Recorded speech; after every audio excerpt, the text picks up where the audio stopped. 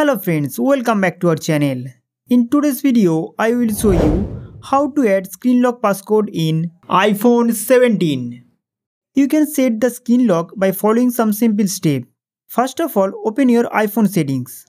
After opening the settings, scroll down and tap on Face ID and Passcode. You can set face lock and passcode simultaneously on lock screen from here. For now, we will only set the passcode. Now scroll down and click on Turn Passcode On. By clicking on the passcode option, you can choose different type of security on lock screen. Now I will set the 6-digit passcode.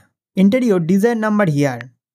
If you enter a very simple passcode, this pop-up will appear. Now click on Use Anyway. Then re-enter the 6-digit passcode to confirm. Friends, passcode has been successfully set in the lock screen.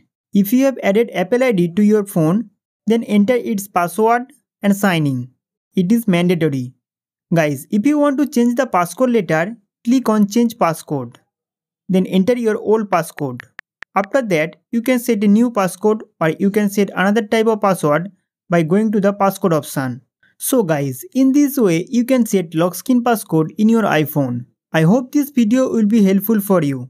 So don't forget to like this video and subscribe to our channel for more updates.